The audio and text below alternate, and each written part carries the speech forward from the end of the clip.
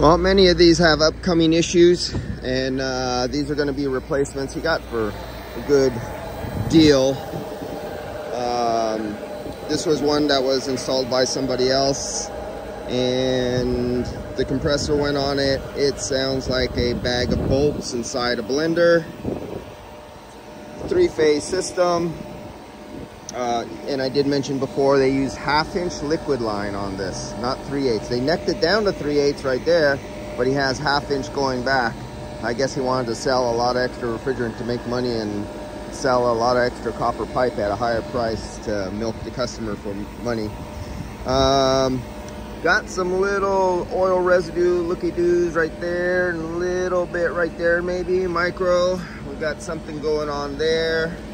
And then right down here, you can see this one. We got that copper to aluminum. You see how dark that is? And it has a little bit of shine to it. It hasn't had time to build up oil on it.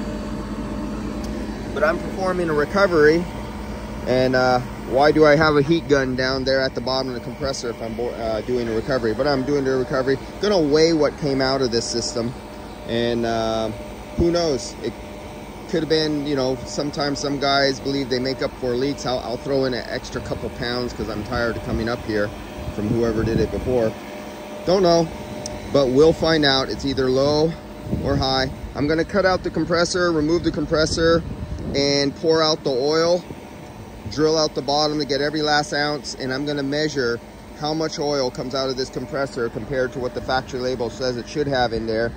So if the factory label says 38 ounces, let's make it a round number. Let's say it said 100 ounces. Of course it's not 100 ounces.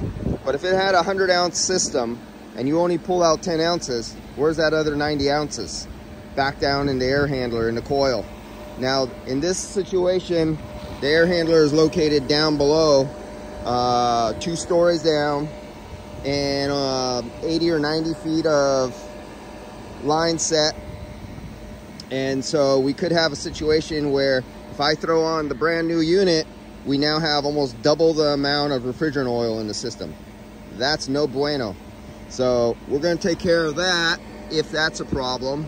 And if I have time, I'll cut off the top and see if I could take this apart today or not. I don't know if I could get this done by the end of the day, but I'd like to show you the inside of what the scroll looks like by the SAM.